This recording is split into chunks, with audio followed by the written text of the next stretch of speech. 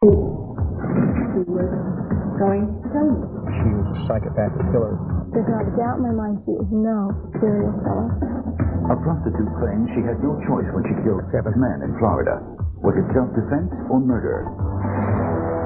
From opening statement to verdict, tonight, Aileen Wuornos, serial killer or victim? I had to immediately shoot. He was going to kill me. This woman is standing trial for murder. Her name is Aileen Wuornos. I said at the start that she was a predatory prostitute. We can add to that she was a psychopathic killer without remorse. State Attorney John Tanner says Aileen Wuornos is a murderer, that she methodically worked the highways of Central Florida as a prostitute, selling herself, then murdering and robbing her clients. Law enforcement says if convicted, she will be the first female serial killer, the first in the history of American crime. She is not a serial killer beyond the shadow of any doubt. Aileen Wuornos is not a serial killer. The cops have dubbed her as such. She is not a serial killer. I do not know what happened. We'll all be finding out in the courtroom. Arlene Pralle is Aileen Wuornos' biggest supporter. Drawn to her through religion, she recently legally adopted Wuornos as her daughter. She says even though Wuornos has admitted killing 7 men, it's not murder, but self-defense. She said, "Do you really think God's going to let the truth come out?" And I said, "I'm sure God will have the truth come out. Just don't be frightened. Know that truth will stand the test of time. Lies are very soon exposed." That's from Proverbs, and I believe that. I feel our public defenders will bring the truth out, and I do believe the jury will believe the truth. Many prostitutes are controllers. They're manipulators. Some are very lustful people, enjoy multiple sexual partners, and they exercise tremendous control over the men who become their clients. I think she's a controller. I think she's a manipulator. But the desire to control, I think, has gone the limit now. That desire moved over into the area of taking lives. Although charged with 4 additional murders and a suspect in 2 others, Aileen Wuornos is on trial in this courtroom in DeLand, Florida, for just one, that of Richard Mallory, a 51-year-old shop owner. Prosecutors say in the fall of 1989, Aileen Wuornos hitched a ride with Mallory. They say she promised him sex and, in a secluded spot, shot him to death. Later, they say, she pawned his belongings. Prosecutors will argue that Aileen Wuornos should be found guilty of first-degree murder, the premeditated murder of Richard Mallory. If they can't prove premeditation, they'll argue that Wuornos is guilty of felony murder, killing Mallory while committing another felony, in this case, robbery. But the defense will argue that it is Aileen Wuornos who is the victim here, a victim of life on the streets. They'll argue that she was abused and that she suffers from severe mental problems, but that foremost, she was forced to defend herself against Richard Mallory. In the next 2 hours, you will hear testimony on both sides of this story and decide for yourself if Aileen Wuornos should be given the death penalty for killing Richard Mallory. Good morning. Prosecutor John Tanner opens the case for the state. Aileen Wuornos is charged with murder in first degree by premeditation and by committing robbery, felony murder, as well as armed robbery. The evidence that we believe will be revealed during this trial over the next several days show that on November 30th, 1989, a little over 2 years ago, Richard Mallory, age 51, turned east onto I-4, Interstate Highway, near Tampa. He didn't know that he was living the last day of his life. He didn't know that in less than 10 hours, he'd be robbed, murdered, and his body would be left rotten woods. Of course, he didn't know that he was about to pick up a predatory prostitute that had sex with over 250,000 men by her own admissions. He didn't know that he was about to admit and meet, admitted to his car, Aileen Wuornos. to move towards the ultimate act of having sex. But he wouldn't take his clothes off. He wanted to just unzip his pants. And she didn't like it that way. And they began to argue and struggle a little bit about it. And she got out of the car and said, "No, you're not going to just me. You're going to pay me."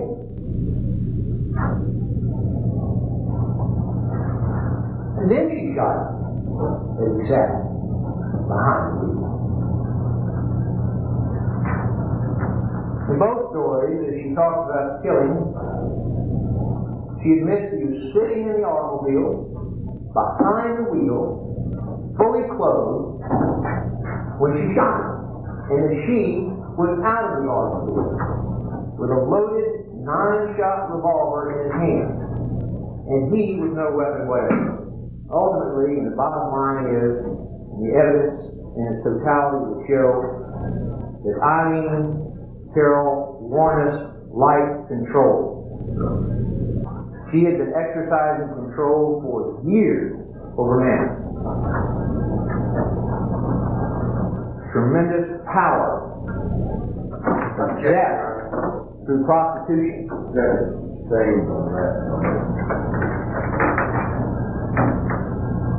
She advised a plan now and carried it out to have the ultimate control. All that Richard Mallory had, she took, including his life.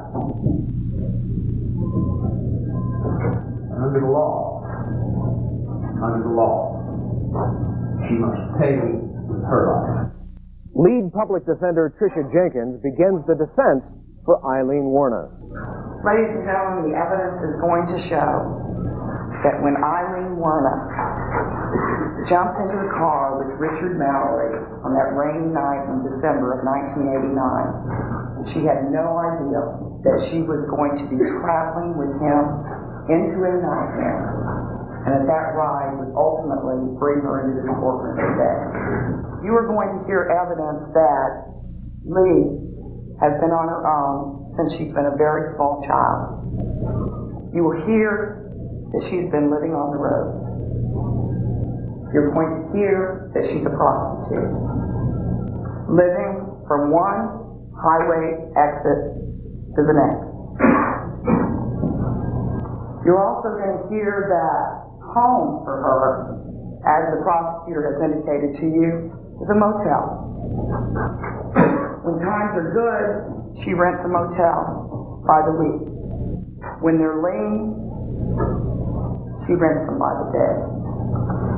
You're also going to hear that times were changing out on the road. Existence for Lee was getting to be very dangerous. The frequency with which she met physical abuse was escalating. Remember, she started on the roads when she was a young girl. Things were changing. Time after time after time, she was raped. Time after time after time, she was beaten up and she wasn't paid. Finally, she armed herself. Jenkins begins planting the seed that her client acted in self-defense. Mr. Mallory opened the door, and he also opened a nightmare for Lee. This wasn't the nice, calm person. Again, he'd been smoking all night long and drinking, and Lee had been drinking also. But you will hear evidence of bondage, rape, sodomy, and degradation. And Lee was a victim to that. Lee had a weapon in her purse on the floorboard, on the passenger side of the front seat. Lee got that weapon, and she shot. Mr. Mallory. She got out of the car. Mr. Mallory was still coming towards her. She said, "Don't come any closer. Don't come any closer, or I'll shoot again." And he was cursing at her. He was wounded. He was angry. And he said he was going to kill her. And he kept coming, and she shot him again. It is a theme the defense will play up throughout the course of the trial, that Richard Mallory viciously attacked Aileen Wuornos, thus justifying her actions. But first, the prosecution will try discrediting that theory, calling its first witnesses. And later, the jury will decide when we return. Despite the media labeling Aileen Wuornos a serial killer, this is hardly an open and shut case for the prosecutor. There were no eyewitnesses to the killing of Richard Mallory, or for that matter, any of the other shootings. And although Wuornos gave a very lengthy videotaped statement to police, admitting that she killed Mallory and the 6 other men, the statement could be interpreted as showing the men as the aggressors. The prosecution begins its case by calling a dozen witnesses, mostly state investigators, to testify about the Richard Mallory killing.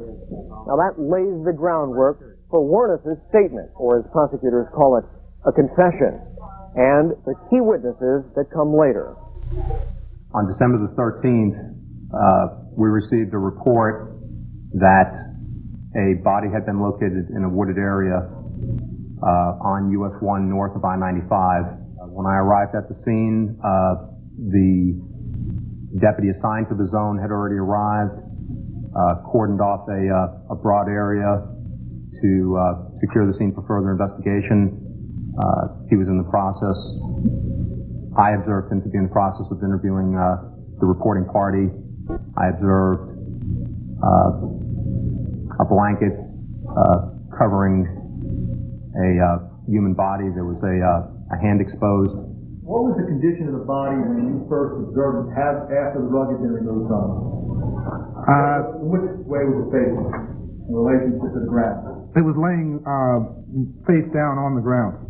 We noted that there were gunshot wounds on the upper part of the body, specifically involving the right arm, the right side of the chest, and the left side of the chest. These were both on the front part of the chest. In addition to the physical evidence, prosecutors also choose to introduce evidence about Wuornos' motive, that she killed Richard Mallory for theft, not at all in self-defense. Prosecutor David Damore calls a pawn shop employee. Do you want to know what the items are? Sure thing. Okay, there was a 35mm camera, it was a Minolta Freedom 200, and the serial number is here, and how much I loaned her on it. And then there was a radar detector, a Micronto Road Patrol X, and the serial number is notated here, and how much I loaned her on it. And then the total of what I loaned her. You indicate whether or not there's Micronto was known commonly as a radar detector? It is a radar detector. And the name of the individual who pawned those items as was identified to you on December 6, 1989. Okay. As identified to me was Tammy Marsh Green. The thumbprint on the pawn shop ticket bearing the name of Tammy Marsh Green, the ink fingerprint card bearing the name of Lori Christine Brody, and the ink fingerprints taken by myself of Aileen Wuornos were all 3 of the same individual. To further dispel the self-defense theory, prosecutors contend Mallory was not in a position to attack Wuornos because he was seated in a car when he was shot. The 6th hole in the back of the sleeve would be consistent with an entrance hole, which would mean that the muzzle of the gun would have to be aimed at the back side of the shirt here. The 2 chest holes, again, had gunpowder residue, so that the muzzle would have to be directed toward the hole in the front of the shirt. The collar, the outer surface of the collar, had the gunpowder residues, and again, the muzzle would have to be directed at the collar in this area. But Komar's testimony is inconclusive, and defense lawyer William Miller tries to imply that Mallory could have been attacking Wuornos when she shot him. Mr. Kenner just had you do a demonstration, or actually had one of his assistants do a demonstration. He asked you to assume that the individual was sitting down as if sitting in front of the car. You, in fact, have no idea whether the individual was sitting in the front seat of a car, do you? That's correct. You cannot determine from your analysis whether or not that was the case. That's correct. You don't know whether he was standing, whether he was moving, or anything else except that he was within 6 feet of the person who fired that weapon. That's correct. I don't know any other question. While the defense tries to hold its ground, the next witness on the stand is a key one for the prosecution. Tyria Moore was Wuornos' former longtime live-in girlfriend. Ma'am, would you tell us your full name, please? Aileen Moore. Moore was a suspect early on in the investigation, but then agreed to cooperate with prosecutors. How is it that you came to know her? I met her in a bar. And did there come a point in time in your life that you and she formed a relationship? Yes, we did. How long did that relationship last? About 4.5 years. And could you describe the relationship to us in regards to your living arrangements, your working arrangements, things of that nature? Well, we lived as lovers, and I worked quite a bit, and she worked as a prostitute. The questions turned to December 1st, 1989, the day of the killing. She told you that there was something that she wanted to tell you. Correct. Can you tell the ladies and gentlemen of the jury how that conversation began and what transpired? We were sitting on the floor watching TV, and she just come out and said, "I have something to tell you." And I asked her what, and she said that she had shot and killed a man that day. Did you say anything to her when she told you that? No, I didn't want to believe it. I was probably in awe. Did you say anything to her? Like, I don't believe you, or what? I don't want to use vulgarity. I mean, what's going on here? I'm sure I probably replied something.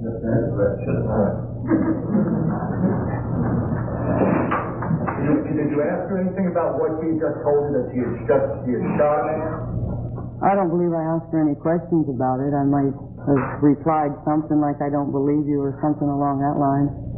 Did you say anything else at that point? Later she was telling me that she had put the body in the woods under a piece of rug. I'm trying to understand what was happening in that apartment, in that garage, as you're being told by this defendant that she shot a man. Can you just describe that in your own words? We were just sitting around watching TV, drinking a few beers. It was a typical evening. Moore's most important testimony, there was no evidence Wuornos acted in self-defense. Could you, by looking at it, could you observe whether or not she's been injured? No, I saw no sign of injury. In the morning when you left for work, when you first saw her, or in that evening? No. Was there anything abnormal about it? No. Ms. Moore, how long did you remain living with the defendant after she told you she had shot this man on December the 1st, 1989? Approximately a year. At any time during the period of that relationship, as lovers, as roommates, as friends, did she ever advise you that the man she had shot had done anything to her? No, she didn't. Did she ever suggest that she had been raped by this man? Objection, asked and answered, Your Honor. Objection overruled. Did she ever say anything? No. Did she ever give you an explanation as to why she had shot the man? No. On cross-examination, the defense implies that Aileen Wuornos confessed to police in order to protect Moore. Overall, Lee Wuornos was very protective of you, wasn't she? Yes. She loved you, didn't she? Yes. She said she'd do anything for you, didn't she? Yes, she did. And she said this to you on numerous occasions. Yes. She even said she'd die for you, didn't she, Tom? Yes. And she said that over and over again, didn't she? I'm sure she said it more than once. After Moore agreed to cooperate with the prosecutors, police put her up in a motel and had her telephone Wuornos to solicit incriminating information. The defense tries to paint Moore as a witness who would do or say just about anything to get herself off the hook. Well, you wanted me to say certain things. I definitely wanted Lee to say certain things. Yes, I did. You wanted me to make statements. Yes, I did. You wanted her to clear you, didn't you? Yes, I did. And in order for her to say what you wanted her to, you lied to her, right? Yes. You lied to her about why you came to Florida. Right. You lied to her about who you came with. Yes. You lied to her about who was paying for the room. Right. And more importantly, you lied to her about whether or not anybody was in the room with her. Yes, I did. And whether anybody was taping the conversation. Correct. Of course, the reason you did these things was to clear yourself. Yes, it was. And that's why, on 2 different occasions, you even suggested that you might kill yourself to leave. I don't understand your question. Can you? Well, you recall on 2 different occasions during these phone conversations suggesting that you might be suicidal over this whole thing? I remember once saying that, why don't I just go kill myself? And the reason you did that was to get Lee to say the things you wanted to do, correct? I really don't know why I said it. You didn't want her to make statements to clear you. Yes, right? I did. And throughout all the conversations that she had with you, she continued to tell you how much she loved you, right? Yes, she did. And that she'd do anything for you, right? Yes. That she would even die for you. Yes. Even though the defense tries to portray Moore as out for herself, her testimony hurts the defense case. Moore gives no indication that Aileen Wuornos killed Richard Mallory in self-defense.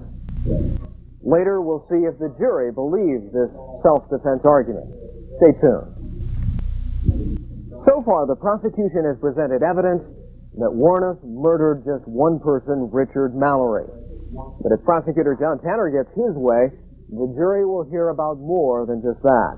We believe the other 6 murders clearly demonstrate a contrived plan by Aileen Wuornos to lure men into a prostitution situation, get them into a circumstance in the woods where they relax, not expecting anything dangerous, and then take out her pistol, shoot them, murder them, rob them, and go on her way. This is what she's done in all 7 cases, and we believe this shows a pattern of criminality and intent that is admissible and that should be admitted in the trial of this case.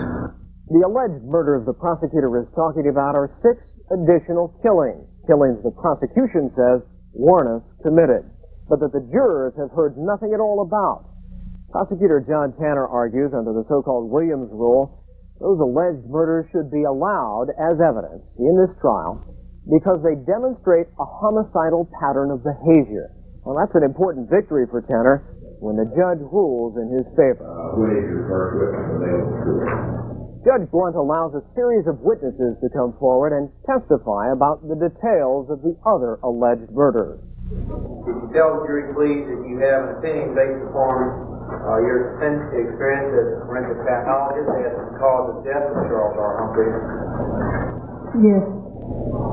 He died as a result of multiple gunshot wounds involving the head and torso. Did you have occasion to perform another autopsy in connection with your duties as a medical examiner? Yes. Tell the jury, please, the name of the deceased identified to you in this second autopsy. David Spears. Dr. Pillow, did you determine for the deceased, David Spears, who you autopsied on June 4th, 1990, as the cause of death? Yes.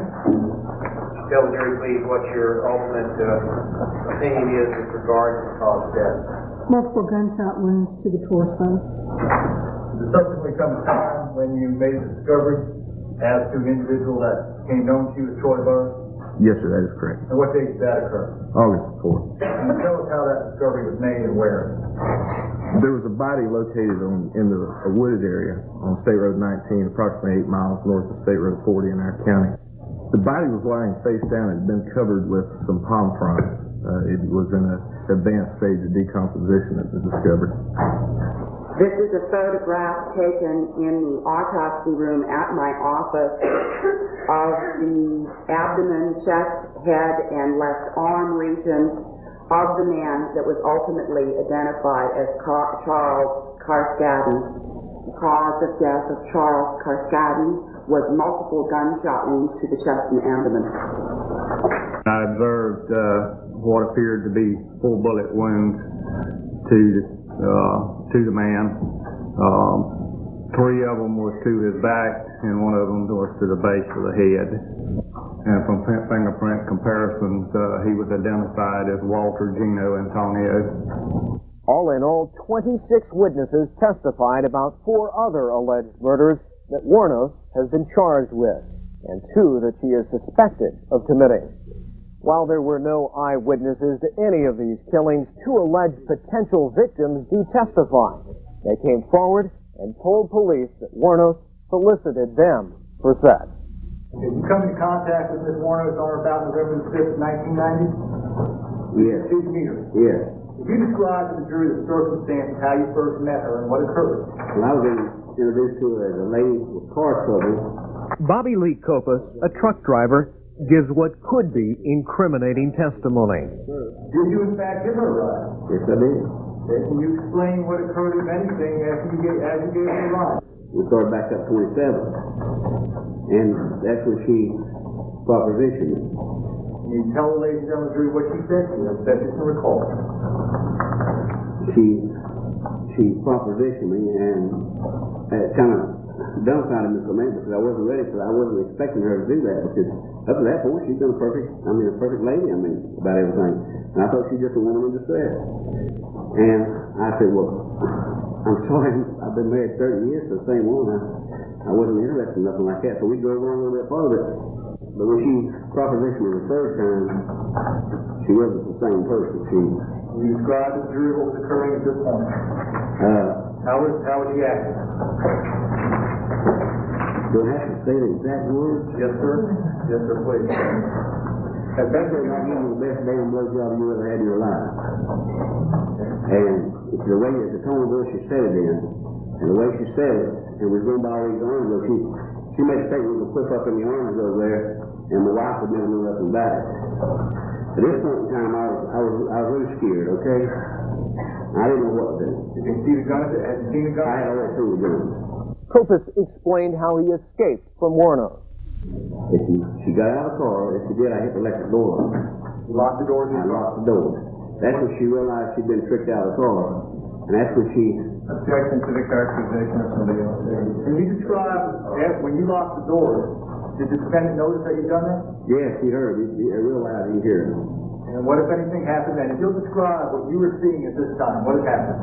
What I was seeing at that time was a woman in total frustration, mad as hell, and she whirled around, and as she was coming around the car from my side, she said, I'll kill you like I did them other old fat son of a bitches. Did she have that purse with her? Yeah, she had the purse with her, but she was fumbling for it. She was coming around the car, and all I was doing was thinking, how the hell get out? Just to get out of there. And as I was driving on, she hollered my tag number, which is my last name. My tag and my name is the same. What did she say? She said, Copas, I'll get you, you son of a bitch. On cross-examination, defense attorney Tricia Jenkins tried to discredit Copas by putting Copas' story about Wuornos in a different light. She, at some point, got out to make a telephone call. Is that correct? I tricked her into getting out to make a phone call, but I couldn't deal with her. She said she wanted to phone her sister. Isn't that correct? She done that like that truck up when we got in the car. She wouldn't call her sister. She's going to be so alone. And you gave her some money to get out and call her sister. Isn't that true? That's after we done made the trip. Did you or did you not? I gave her $5 to get out up there to call her sister and tell her we're coming all the way to Daytona Beach. Okay, and as soon as she got out of the car, you hit the door lock. Hit the door lock and locked her out. That's right. And that made her angry. Well, she was angry before that. You didn't take her all the way to Orlando, did you? Nope. I didn't need that problem. Did you call the police? I went home and talked to my son about it, and I did not call the police. That's where I made the mistake. I should have straight to the police. Well, what was I supposed to tell them at that time? At that time, what could I tell them? She never pointed the gun at you, did she? No. She never touched you, did she? Nope. You testified that she threatened your life, is that correct? After she was out of the car, she made this statement. Okay. And you testified that she said, Copus, I'll get you. Is that right? That's right. I'll always remember that tag number. Okay. Why didn't you tell law enforcement that when you gave them a statement? Which one? You mean when I come forward? You gave a statement in January. I thought I did. You didn't tell them when you gave the statement that this woman yelled, Copus, I'll get you if it's the last thing I do. Did you? No, I didn't. Despite the defense attempts to discredit Copus, the prosecution hopes Copus left the jury with the impression of Wuornos as threatening. The prosecution then shifts direction to the most important police investigator in the case, Larry Horzepa, a deputy sheriff in Volusia County, took the videotaped statement from Wuornos. Horzepa testifies 4 times. What follows is testimony from 2 points in the trial. He recalls what Wuornos said about Richard Mallory. Ms. Wuornos advised me that she thought that she was going to be raped. She then stated that she jumped from the car. She grabbed her gun. There was a tussle for the actual bag itself, pulling back and forth. She advised that she ends up with the bag and she has the gun. And she then orders Mr. Mallory out of his car and says, you son of a bitch, I knew you were going to rape me. And Mr. Mallory responds by saying, no, I wasn't, no, I wasn't. Ms. Wuornos then shot Mr. Mallory at least 1 time as he was sitting behind the steering wheel with one of those bullets striking Mr. Mallory in the right side of his body. Sure, what else did she say? Did she say she gave him a chance to respond after he said, no, I wasn't, no, I wasn't? No, sir. She told me that she shot immediately. Did she say he was trying to get out of the car and chase her or anything like that? No, sir. On cross-examination, defense lawyer Billy Nolas challenges Horzepa, claiming he cut Wuornos short during her taped statement, not allowing her to explain fully how she acted to defend herself against Richard Mallory. You never asked her to explain what she meant by defending herself with Mallory, right? When she spoke about Mr. Mallory's homicide, she never gave me any specifics about what Mr. Mallory had done. She said, I was defending myself in this portion. Yes, sir. Did you ever ask her, who were you defending yourself? No, sir. Did you ever ask her, what did you mean by defending yourself? No, sir. Did you ever ask her, what were you defending yourself against? No, sir. As to each of the instances, Ms. Wuornos provided to you and Sergeant Munster what she perceived to be a situation in which she was defending herself or acting against some type of assault, right? Yes. There was not an instance where she said, no, with this guy, it was different, it was intentional, right? Yes. In fact, she told you she never intended to kill anyone, right? Beginning of the statement. In reference to all of these fellows. Yes, sir. And she told you that she never intended to rob anyone, right? Yes, sir. She gave you examples of that. She told you she'd been with 200 some odd thousand men and nothing had happened with that other group of men, right? Yes, sir. She also told you that she never planned to go out and harm anyone on the road, right? That's correct. She also told you that she never premeditated. She never mentioned premeditating anything, right? The prosecutor then introduces Wuornos' taped statement. He plays 30 minutes of it for the jury. Here, Wuornos describes the shooting. Okay, so that is getting really heavy, on me. Doesn't have so much. Now he's getting where he wants to, unzip his pants, take his pants off, or make his skirt, have sex. Well, why don't you just get rose or something, I mean,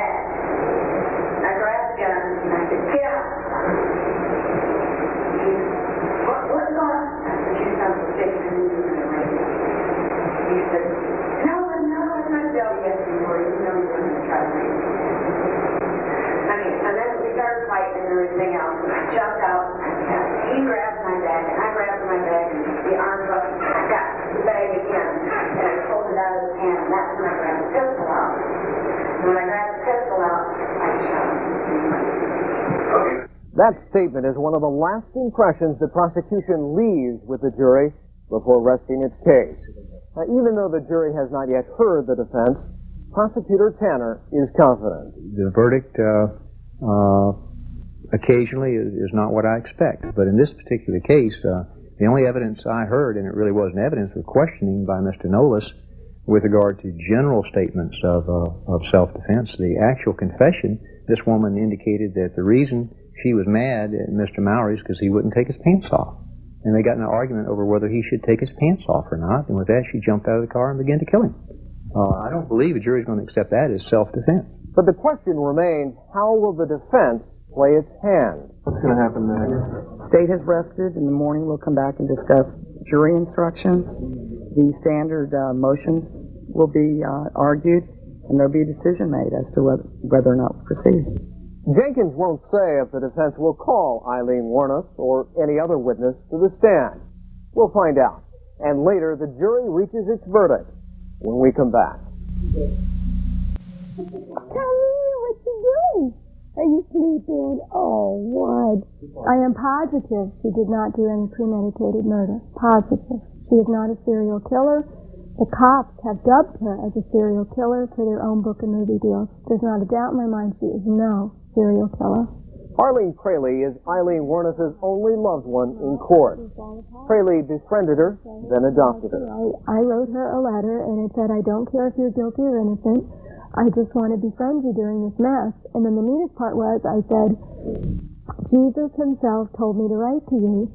And she, when she got arrested, said, God, if you are real, send a Christian woman into my life to befriend me during this mess.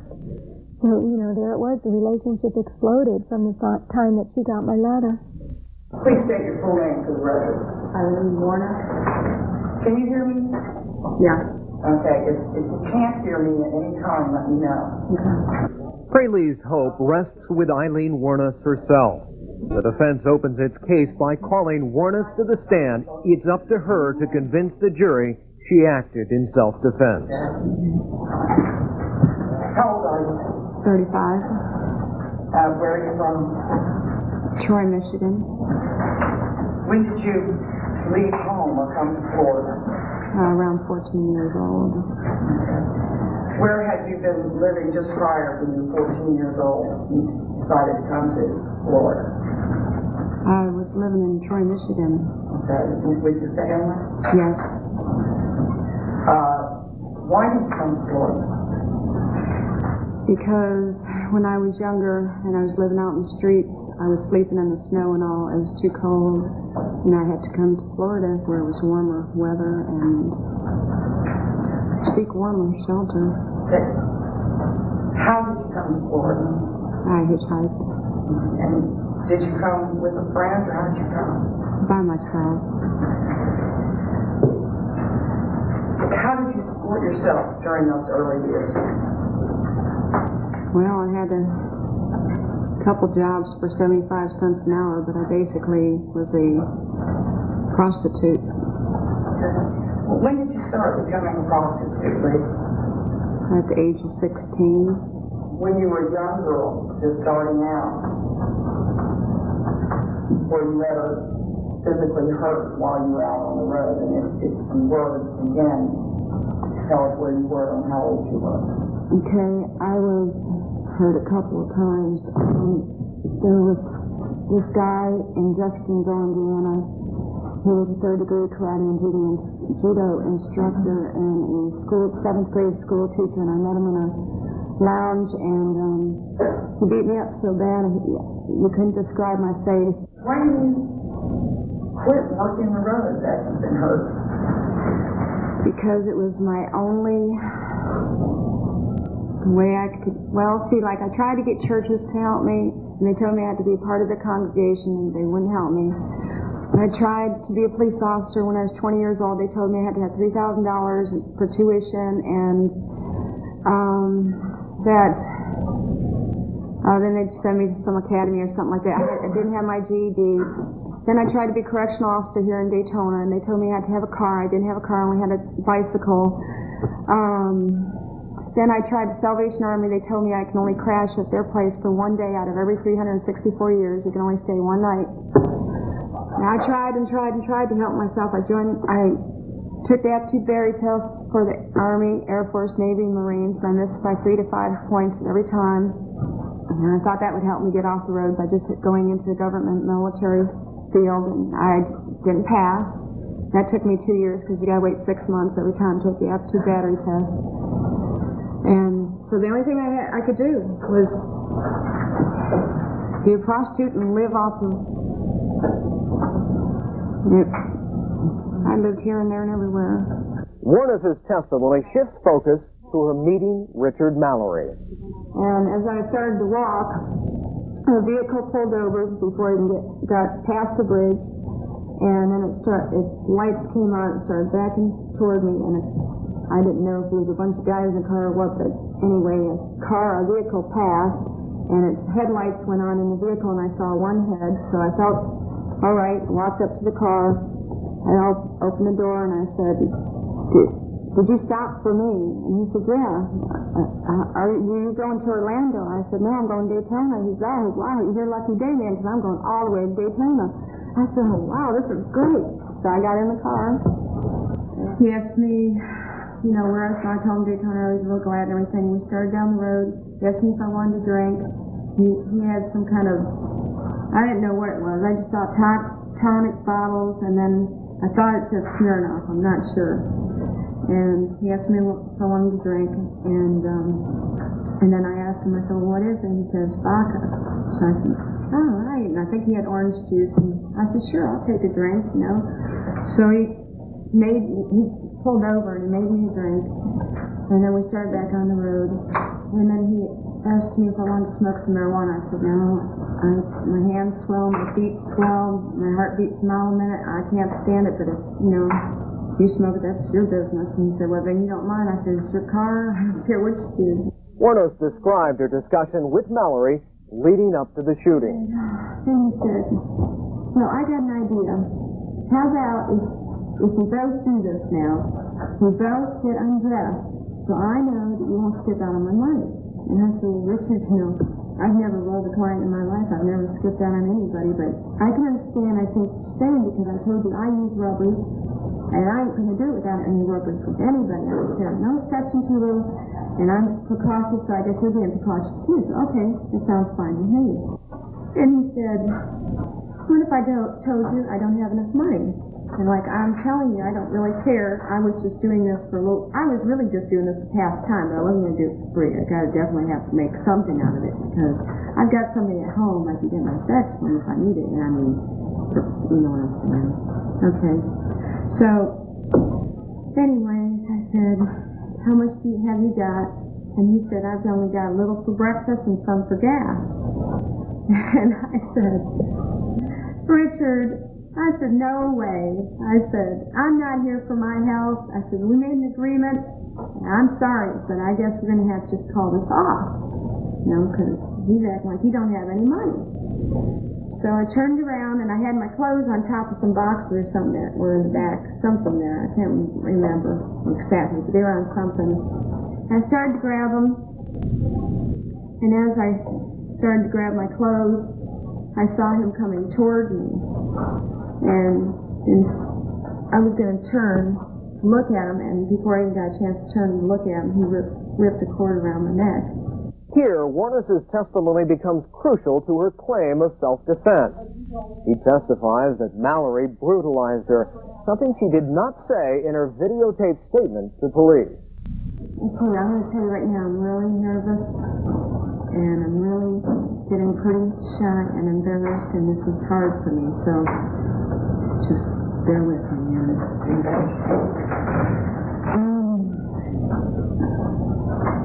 He put the cord around my neck, and he said, yes, you are, bitch. He said, you're going to do everything I tell you to do, and if you don't, I'll kill you right now, and I'll kill you after, just like the other sluts I've done. And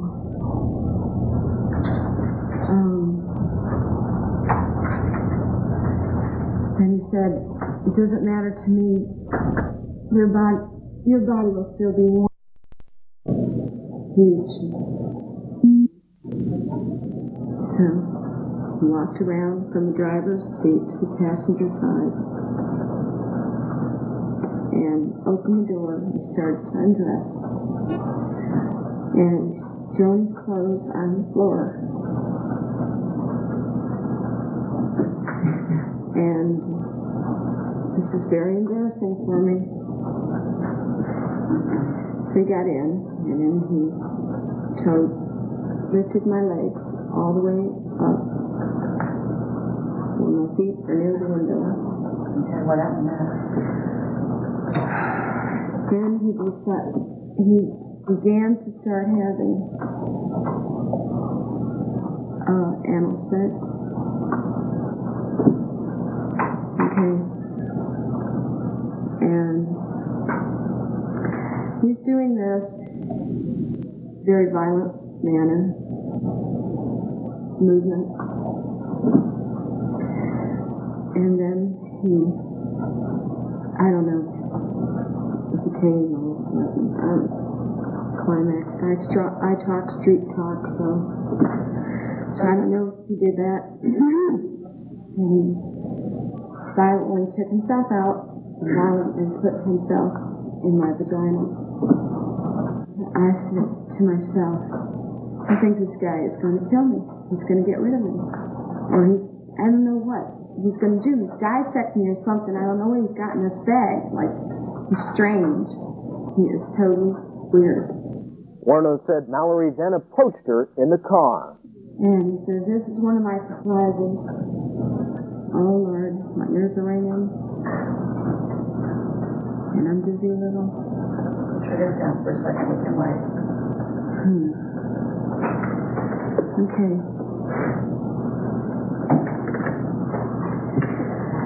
All right, so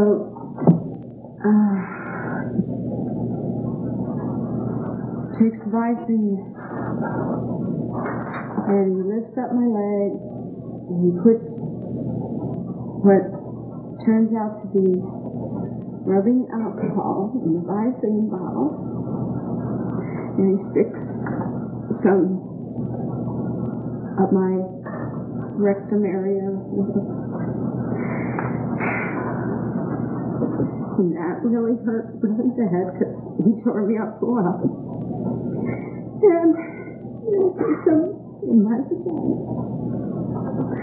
which really hurt bad. And then he walked around back to driver's seat side and he pulled my nose open like this, pulled them open, and he squirted rubbing alcohol down my nose. Then he said, I'm saving your eyes for the grand finale, and he put the Visine back on the dash. And I was really pissed. Then,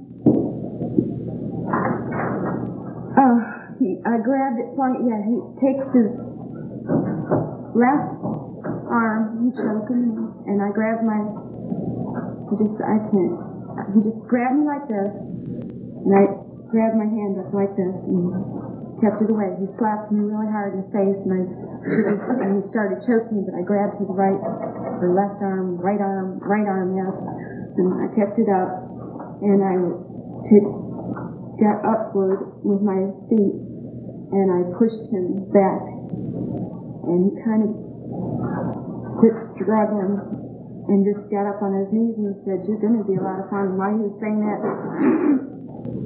I jumped up real fast and I spit in his face. And he said, you're a dead bitch, you're dead. And he's wiping his eyes. And I laid down real quick and grabbed my bag. And he was starting to come for me. When I grabbed my bag and he whipped my pistol out toward him. And he was coming toward me with his right arm, I believe. And I shot immediately, and I think I shot twice, as fast as I could. And then what did you do? And he started coming at me again, and I shot. He stopped. I hurried, kind of pushed him away from me, and he kind of sat up on the driver's seat. I hurried opened the passenger door, ran around the driver's side, opened the door real fast, looked at him, and he started to come out, and I said, "Don't come out. Don't come near me. I'll have to shoot you again," or something like that. "Don't make me have to shoot you again," or something like that. He just started coming at me, and I shot him. I don't know where I shot him. I just shot him, and he fell on the ground. By taking the witness stand, Aileen Wuornos has allowed the jury to hear about her troubled life. But her testimony presents problems for the defense. She told the jury a very different story than she told police in her taped statement. Now, this could emerge as a key to how the jury comes to its verdict. Coming up. Tied my hands and tied my... Aileen Wuornos has been on the stand under direct questioning by her lawyer for an hour. But on cross-examination, prosecutor John Tanner knows he must discredit Wuornos' story. He must convince the jury she did not act in self-defense. Ms. Wuornos, you were in the courtroom yesterday when the videotape of your statement about Richard Mallory was played, wasn't it? Yes, sir. You saw it in its entirety, didn't you? Yes. You didn't make one mention of an anal rape or being tied up or having alcohol poured in your rectum, did you, during that statement? I told you that he was getting violent, and also I told you before in the first confession that he was talking about anal screwing. Did you, in fact, see anywhere in that videotape where you tell Detective Horzepa at any time that you were strangled with a cord by Mr. Mallory? Well, every time I tried to start telling you or him about what was happening, he'd interrupt me and ask me how many times was this person shot, what kind of items did you take, did he say anything after when you shot him, where did you leave his car? I never got a chance to ever express myself. Before Detective Horzepa began the interview with you, said he wanted to tell him all the facts and circumstances surrounding Mallory's killing, didn't he? I don't even recall him saying that. You don't recall him saying that? No. Well, what did you think your purpose was when you were sitting there telling him about the Mallory case? My main purpose was there to confess about Tyria's innocence, and that was all. I didn't have any, I couldn't, there was no way that I could have even remembered. I was hysterical, under shock, and they had forced me to talk, saying they're going to arrest Tyria Moore if I don't answer their questions on the case, which I didn't want. I was only there to confess about Tyria's innocence because I just got done talking to her on the phone and told her I was going to confess to clear her. Now, I only cleared her because I loved her. All right, what is it that Tyria Moore knows and wanted to protect her? What is it that Tyria Moore knows that she's not talking about? Objection to the part of the question, Your Honor. She believes she knows that it's self-defense, and she is not telling anybody anything. When questioned by her own lawyer, Wuornos had said she carried a handgun for protection. But the prosecutor attacks her for this because she has a prior felony conviction for armed robbery. You know it's against the law to carry a concealed firearm, don't you? Yes. But I took that risk because I had to use protection. And also, if I wasn't a convicted felon, I would have bought a gun and carried it. But since the law won't let us felons, once we get out of prison, protect ourselves with a weapon, they just say, go ahead and get killed, we don't care. We have to just go forget the law and carry it anyway. Because there's a lot of people that have been going convicted felons coming out of prison, and they're just as decent people as can be, yet you say we can't carry a weapon. We've got to protect ourselves. There has to be a way to protect ourselves. We can't use our hands. You're even a victim of the law. Objection, Your Honor. You're even a victim of the law. I don't know what you're talking about. Well, you just said because of the law. Oh. We can't use our hands. That's what I'm saying. We have to have a weapon. Are you trying to tell us that us convicted felons cannot defend ourselves? We have to have a way to defend ourselves. They think that all convicted felons are allowed to carry guns. Objection, Your Honor. Well, That's what you're saying? say what I didn't hear what you So said. you think that convicted felons should be allowed to carry guns? A lot of them did turn into the Lord, and a lot of them are very decent people and very straightforward people. So they broke the law. Everybody breaks the law, and I bet you do too. Matter of fact, you drive a car and pollute the earth. And some of them shoot men to death in cold blood, don't they? Objection, Your Honor. Some of them shoot men to death in cold blood, don't they? No, they don't. I didn't shoot anybody in cold blood. Prosecutor John Tanner then turns to the confrontation between Wuornos and Richard Mallory. You shot him immediately, didn't you? You can't say anything, did you? Am I supposed to stop the clock and say, rationalize with this guy who wanted to kill me? He said he was going to kill me? You didn't give him a chance to say anything when you shot him the first time, did you? No, I didn't. What about the second time? Nope. What about the third time? Nope. What about the last time when you shot him on the ground? I didn't shoot him on the ground. I shot him as he was coming out of the car. And I shot him. I told him to stop. Don't move no more. Don't come toward me anymore. And just stay there. He didn't listen. He was coming out of the car, and I shot him again because I didn't know what the dickens he was doing. I didn't know if he had another gun under the seat. I didn't know if he was going to reach for another weapon. I don't know what he had. And there wasn't. I don't know. He didn't have a weapon in that car, did he? How do I know? Did he have a weapon in No, the car? he didn't. When you shot Mr. Mallory, you intended to kill him, didn't you? I didn't watch him. I had no choice. You intended to kill him, didn't you?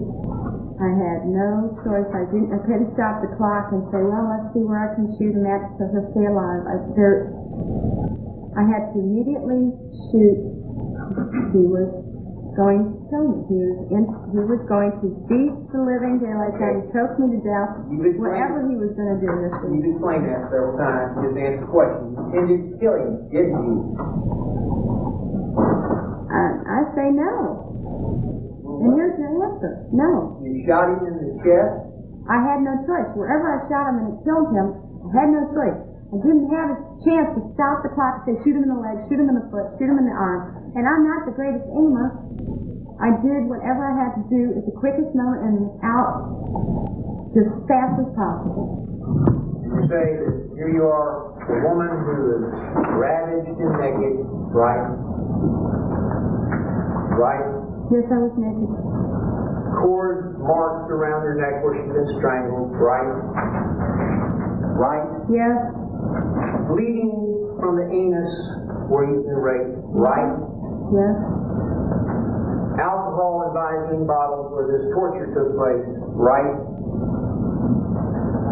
There's alcohol drinks on the hut. The alcohol squirted up your anus. Oh, yes. A cord with which you had been tied to the wheel and held by the neck.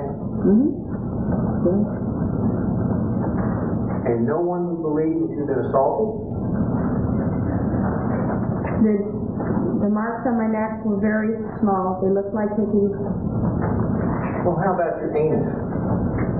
You said it was bleeding. You was ripped. Because the way I was too. I'm not supposed to walk out there nude with a gun in my hand down the road, say somebody help me. No way. I was totally, and with a gun in my hand. I couldn't stop the clock and rationalize out anything. So you decided to kill him? I decided to shoot him in self-defense. Everybody has the right to defend himself, and I wasn't on a suicidal mission. And you never even bothered to tell your best friend until the news of the murder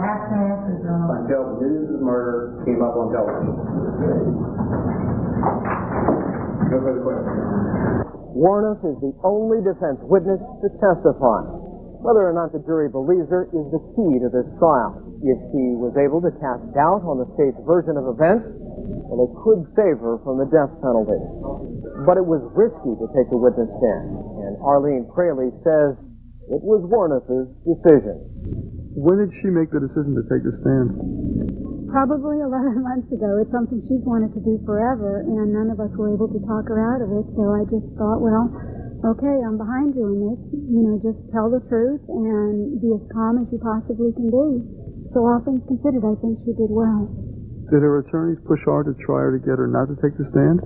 We all pushed hard to get her not to take the stand just because she's so shy and she gets so easily flustered and frightened.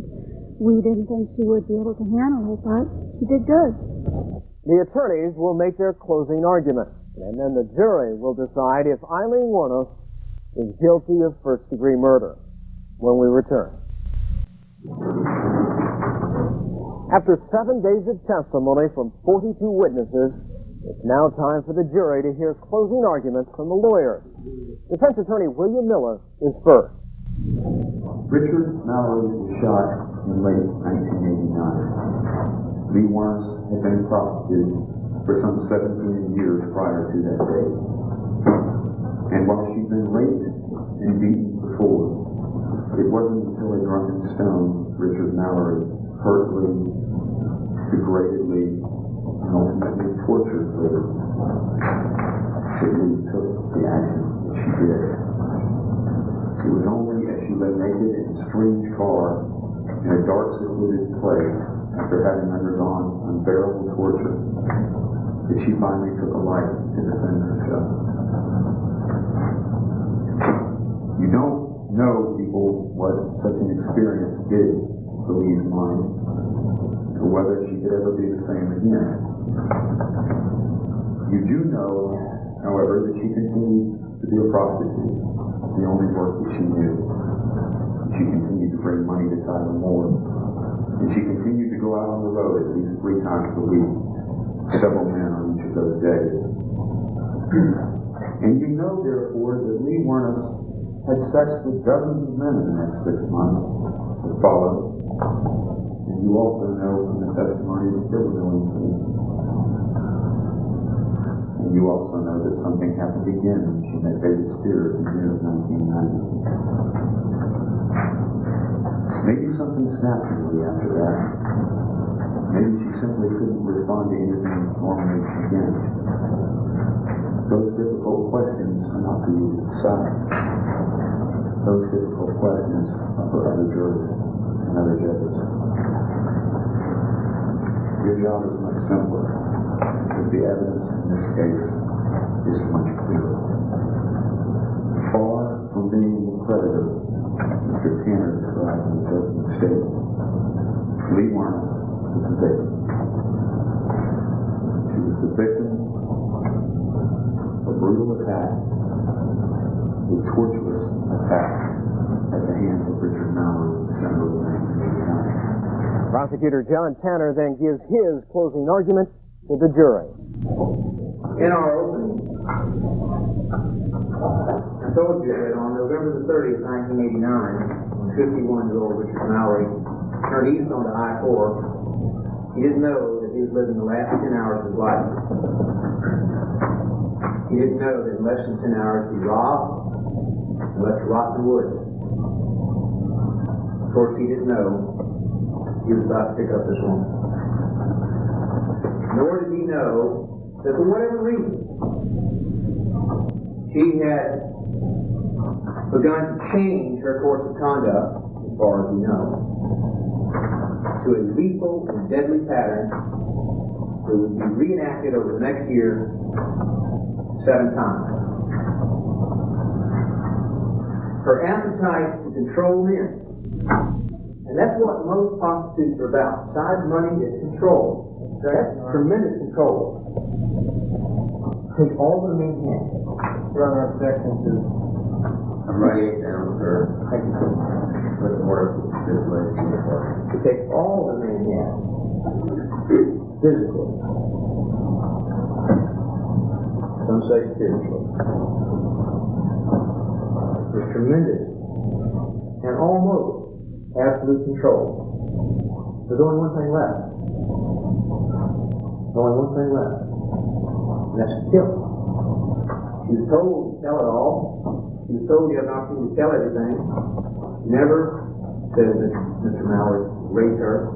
Certainly never said that he tied her to the steering wheel. In fact, if you recall, I asked her about this anal rape thing, and she said, no, that's a different one. That's a different man.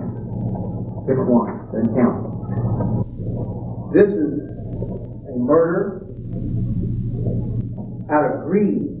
This is a woman who can make, according to her own testimony, I don't care how you figure it, $30,000 to $50,000 a year, and squander it just as quickly.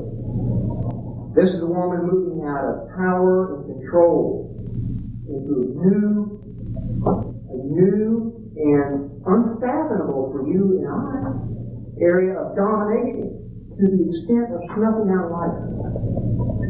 It became obscenely simple to have it all.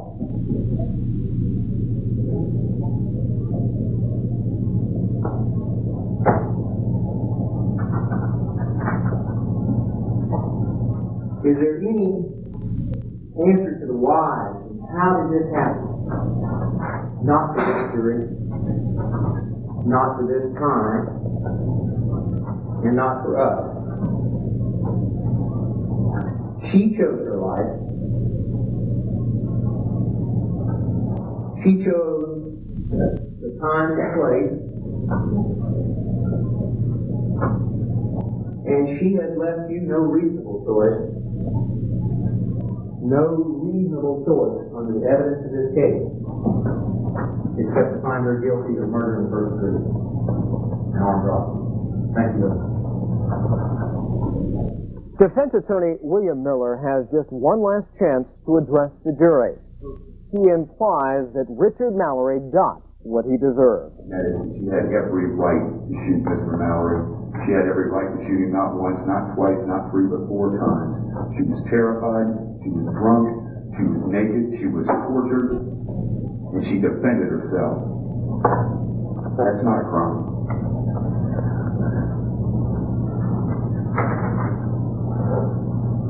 Don't ask you for sympathy, but the law says she's not guilty.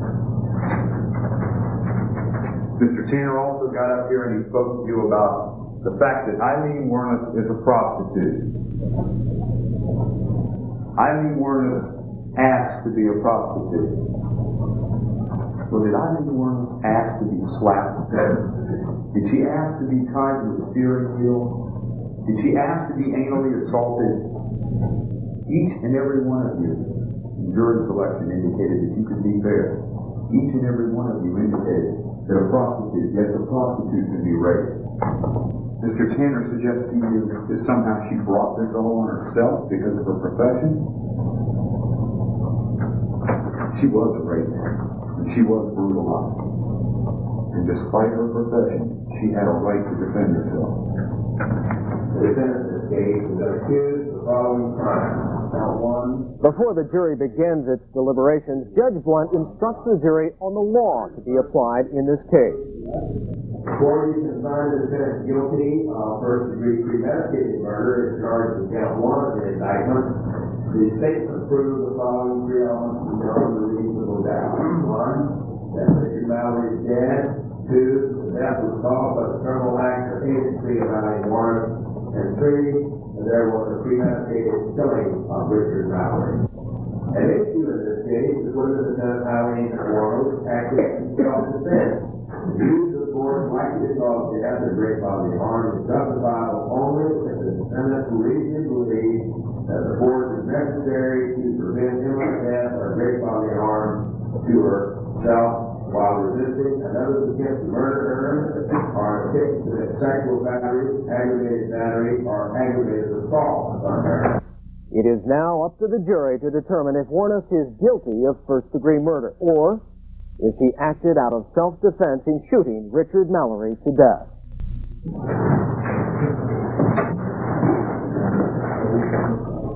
If convicted of first-degree murder, Aileen Wuornos faces a death sentence.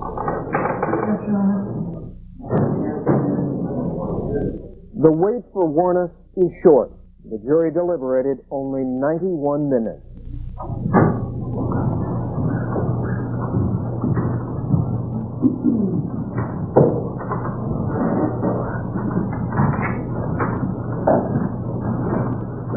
gentlemen, I decide to make you would like to agree, is that correct? Mr. Davis, you received the verdict from the foreman and delivered to the court for inspection from form. The judge asks the clerk to read the verdict. State of Florida versus Aileen Wuornos, also known as Susan Lynn Horzepa, also known as Lori Christine Brody, also known as Tammy Marsh. Case number 91-257. Count 1. Verdict. We, the jury, find the defendant, Aileen Wuornos, guilty of the first-degree premeditated murder and first-degree felony murder of Richard Mallory, as charged in count 1 of the indictment. Wuornos was outraged by the guilty verdict and let the jury hear about it.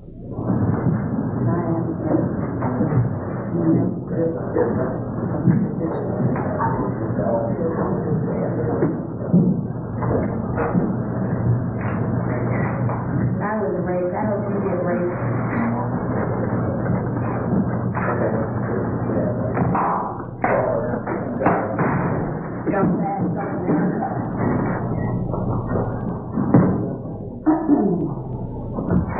Aileen, how do you feel about the verdict?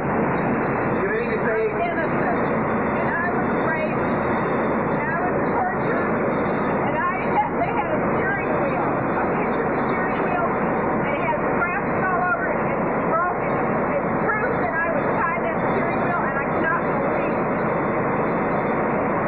believe that what happened. Why did the jury find you guilty? I think it's media cover. With Wuornos' guilt decided, the jury now must recommend whether Wuornos should live or die. That decision comes. Only the day before, Aileen Wuornos was convicted of first-degree murder. Now her life hangs in the balance. The jury will hear evidence from the prosecution and the defense in what is known as the sentencing phase of this trial. And from it, the jury will give a recommendation to the judge, either life in prison or the death penalty. Judge Blunt explains the procedure to the jury.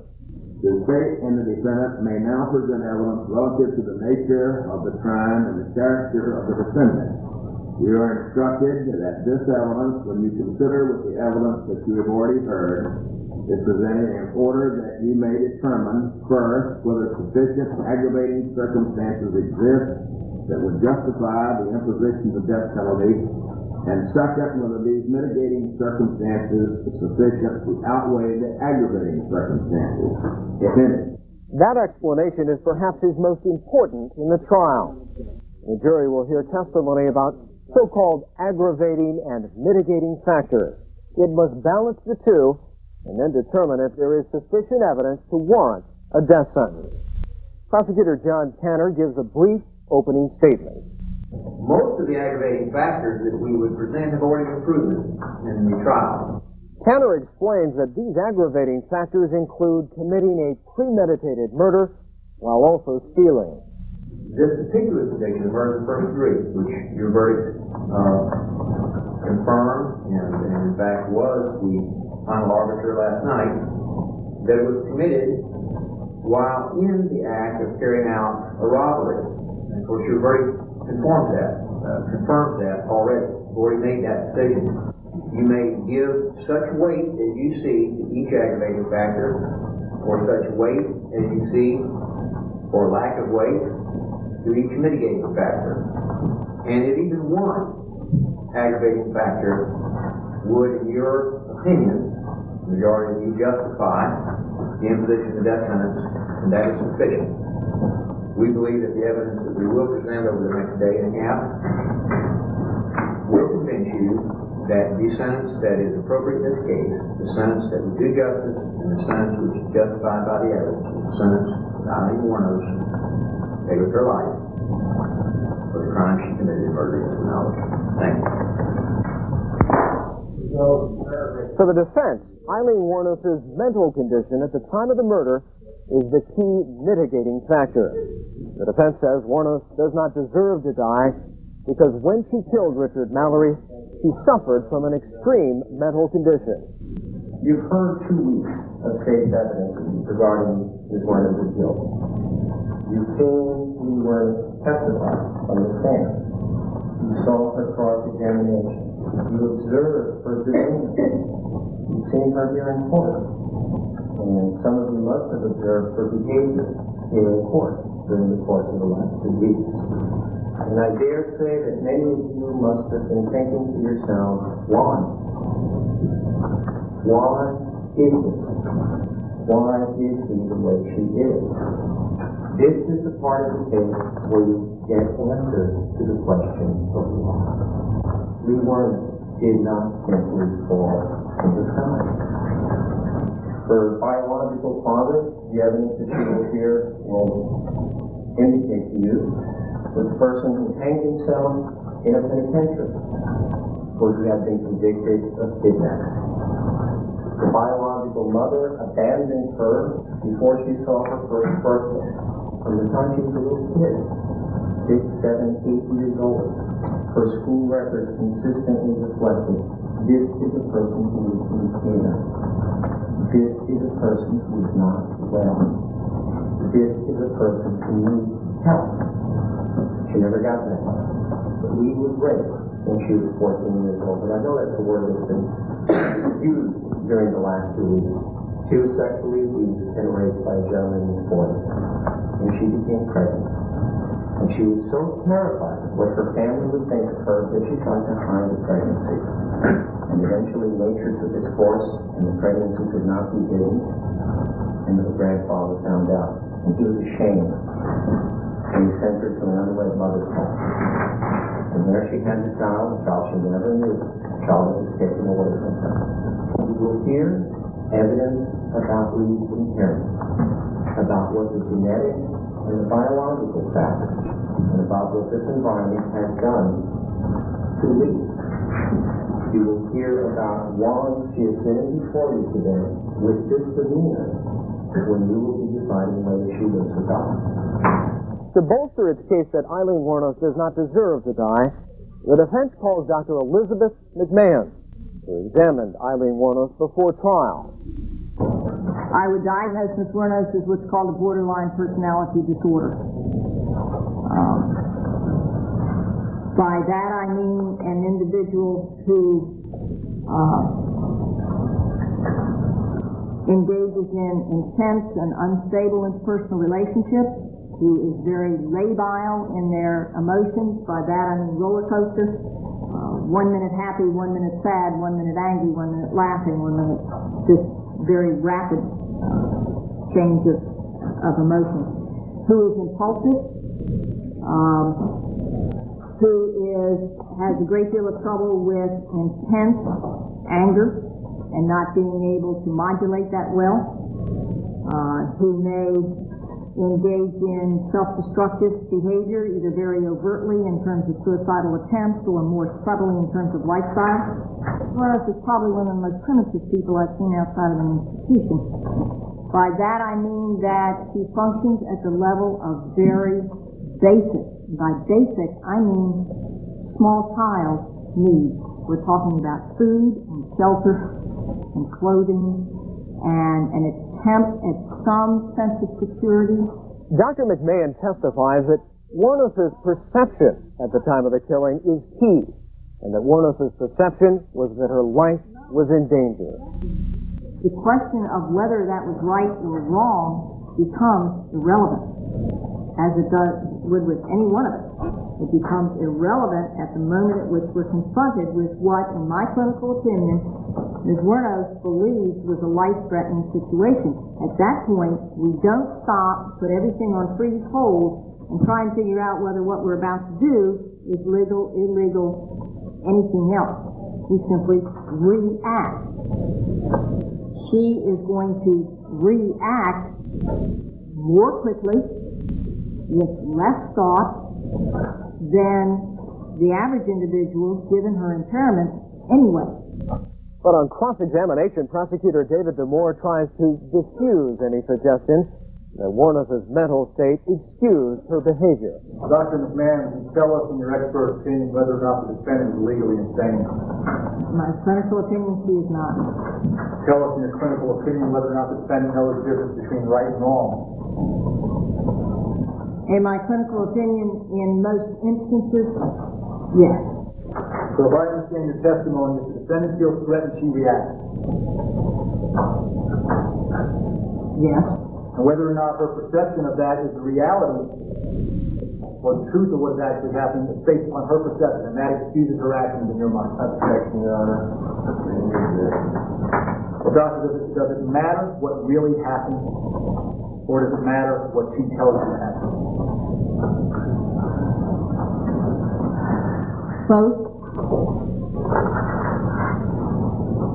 The doctor, if Lee Wuornos had been anally raped and sexually abused by Richard Mallory, and she was really defending herself, you wouldn't need to have any type of dysfunction of the mind to call that self-defense, would you? Oh, Judge, objection. You have no idea what happened out there between she and Richard Mallory based upon what she told you. Now, do you? Objection, that's the answer. While the defense calls two other psychologists to bolster its case, the prosecution calls its own witness to counter the defense. Dr. George Barnard agrees with defense experts that Aileen Wuornos suffers from a personality disorder, but he says it should not qualify as a mitigating factor in determining if Wuornos deserves the death sentence. In your medical opinion, was it committed while she was under the influence of an extreme mental or emotional disturbance? No. And with regard to the killing of Richard Mallory by Aileen Wuornos, did she have the capacity to appreciate the criminality of her conduct? She did. And did she have the capacity to conform her conduct to the requirements of the law? And her personality, borderline personality disorder, and antisocial personality disorder did not impair her to take away those abilities, did it? Not to the extreme or significant degree. Okay. No further questions, Your Honor. Thank you. Doctor, just to clarify, in your report, you indicated that Aileen Wuornos did have an emotional and or mental disturbance at the time of the offense. She did. And in your report, you indicated that Aileen Wuornos did have an impaired capacity to conform her conduct to the requirements of the law at the time of the offense. Yes, she did. You're saying that she had an impairment to conform her conduct to the requirements of the law, but not a substantial impairment. Right. It's a non-statutory mitigating circumstance. Yes. You're saying that she had an emotional or mental disturbance, but not an extreme one. Right. Dr. Barnard acknowledges that Wuornos has severe emotional problems, but he implies they are not severe enough to justify not giving her a death sentence. The prosecution then calls its very last witness, the only relative of Aileen Wuornos, to testify. Sir, would you please introduce yourself to the ladies and gentlemen of the jury? Barry Wuornos. In death penalty cases, family members of the defendant often take the witness stand. They plead for the life of their loved one. That is not the case here. Barry Wuornos takes the witness stand for the prosecution to contradict the defense claim that Wuornos grew up in a dysfunctional, abusive family. Aileen Wuornos was raised by her grandparents, Barry Wuornos' parents. We were pretty straight and narrow family. Very little trouble in the family. While Aileen was growing up, very little trouble from the day we picked her up at, I would say she was around 2 years old, to about 10 or 11 when I left for the service. And that's about all I can say. It was just a normal upbringing for all of us. Can you tell us some things about your father, what kind of a man was? Well, he was kind of a disciplinarian when it came. Are you speaking to discipline or upbringing? Well, what was your impression of your father being brought up as a child? Well, he's a man of very strong character. Gentleman. He was laid down strong rules, but a man you could really look up to. Was he the kind of man that would beat a child? Oh, absolutely not. But he confirms that problems began developing in Wuornos' life at an early age. He reached about the age of 9, 10, and 11. About the time I went into the service, things began to get a little tight with Aileen, discipline-wise. She began, the tip of the iceberg there is when she got caught for shoplifting. She liked the toy with fire a little bit and got badly burnt once, but the only disciplines that were ever put down were grounding.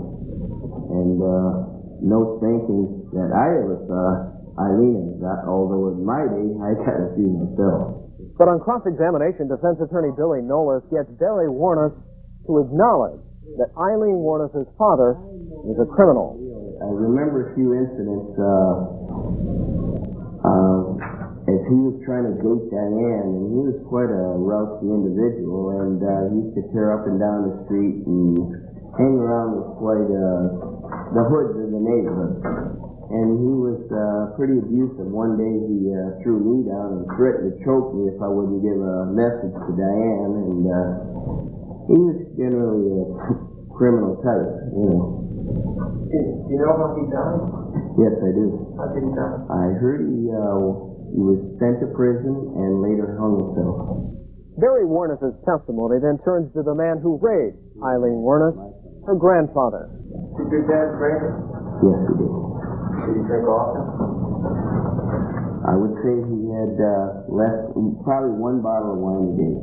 Never more, and hardly, well, I won't say less, because he had periods where 2 or 3 times in my lifetime where he tried to dry out completely, and he did for like a year at a time. But he would complain, he had bad pains in his legs from the war. He had some war wounds, and he always claimed that the wine was the only thing that could ease that pain. So, but it never affected his work record or anything. Barry Wuornos gave a very mixed impression of Aileen Wuornos' childhood.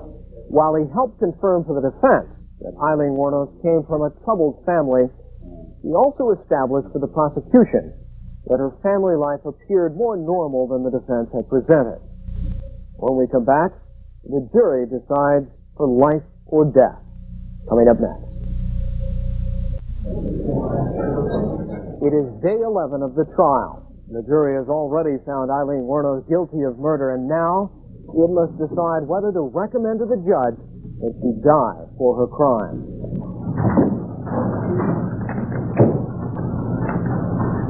First, Prosecutor John Tanner presents his final argument in the penalty phase. It became obscenely simple for Aileen Wuornos' guilt. At one moment, Richard Mallory was here. And a few minutes later, by an act of her will, he was no more.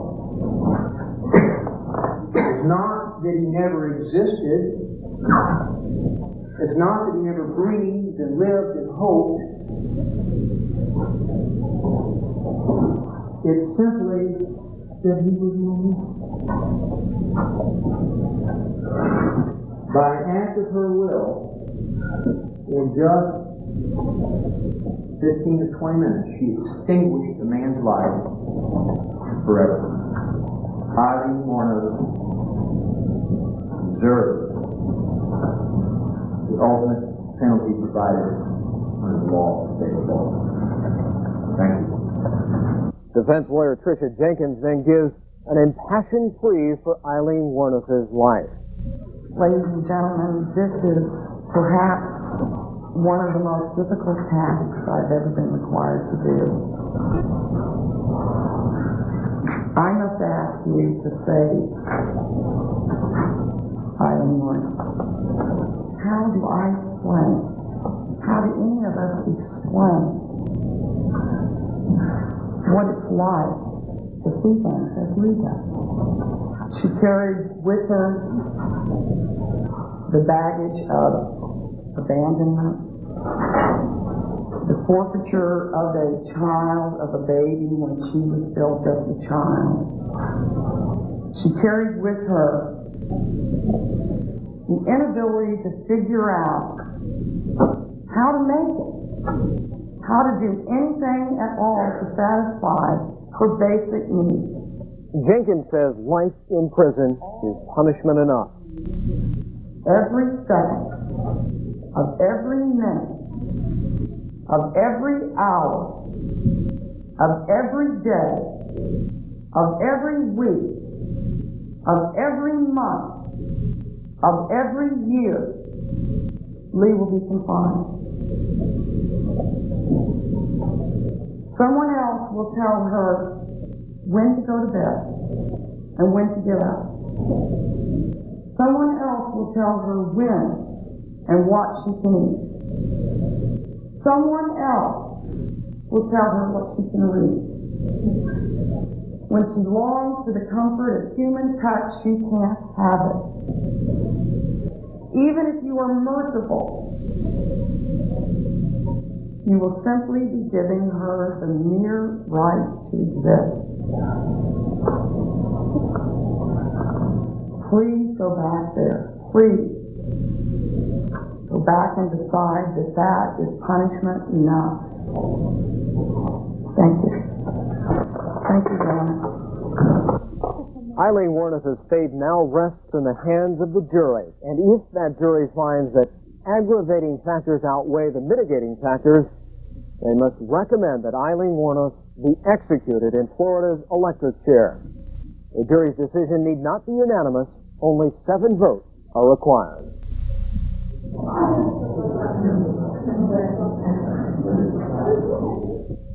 It turns out to be a short wait.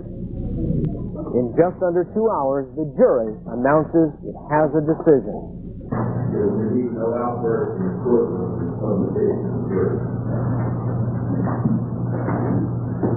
Ladies and gentlemen, have you arrived at your advisory summons? Yes. Mr. Bailey, will you repeat the advisory summons on the foreman? As to count 1, a majority of the jury, by a vote of 12 to nothing, advise and recommend to the court that it impose the death penalty upon Aileen Wuornos, also known as Susan Lynn Blahovic, also known as Lori Christine Brody, also known as Tammy Marsh Green, dated at DeLand, Volusia County, Florida, the 30th day of January, 1992. Pamela J. Mills, foreperson. It was an emotional moment for the jurors. They recommended unanimously that Aileen Wuornos die for killing Richard Mallory. Now, Judge Blunt must make the final decision. The odds are against Aileen Wuornos. Are you guys preparing for death sentence tomorrow? In light of the unanimous message? Yes, and in light of what we understand is Judge Blunt's practice, that he does not override. 5 times in his career, a jury recommended the death sentence to Judge Blunt. And each time, Judge Blunt followed its recommendation. But Blunt, a veteran of 25 years on the bench, says his mind in this case is not made up. I'm having to look at 10 days of testimony, 12 days of testimony. What have we heard in the trial? And 2 days in the sentencing hearing to establish the aggravating circumstances and the mitigating circumstances, to determine if the aggravating had been established beyond a reasonable doubt, and further to determine if a doubt does exist, then of course the mitigating circumstances prevail. I have the evidence in the library with me at this very time, and I am going through it item by item and reviewing it to make a decision. You have not made up your mind yet? I probably won't have it made until 9:29 tomorrow morning. The next morning, Aileen Wuornos and her primary supporter have a chance to make a final plea. Your Honor, my husband and I adopted Aileen Wuornos on November the 6th. We heard in this courtroom 3 expert witnesses in the field of psychology who said that Aileen Wuornos, for 35 years physically, was emotionally and psychologically a child. There are 2 factors I think that are very important. Her school records indicated, as well as the experts, that Aileen Wuornos, from a very young age, wanted the structure of a very tight family. She longed to have that, a nurturing environment. And the school records also indicated that she was in need immediately of counseling, immediate. Those were never granted. Both of those factors are now present this day in 1992. She has a family that cares about her, that loves her unconditionally, and we are also, Your Honor, if you would give mercy in this case, we are willing to pay for the professional counseling that Aileen Wuornos should have received as a child. And I just think further, Your mercy for my daughter's life. Aileen Wuornos then addresses the judge. Okay, first of all, I'd like to say that I have been labeled a serial killer, and I am no serial killer.